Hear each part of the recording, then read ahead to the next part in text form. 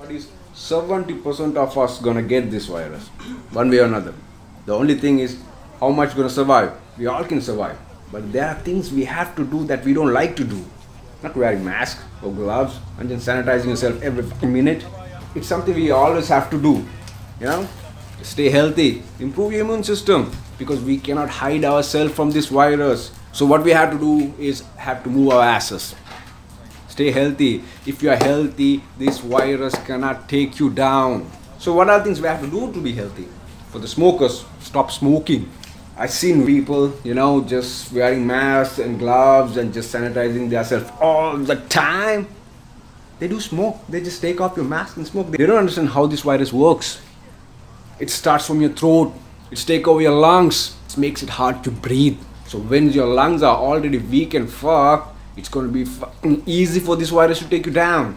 Let's try to improve ourselves from inside out. Move your ass, get healthy, improve your immune system. That's the only way to fight this. Because we won't be able to hide. We are social creatures. The best chance we got is to be healthy. Be more concerned about what you put inside your body, not outside.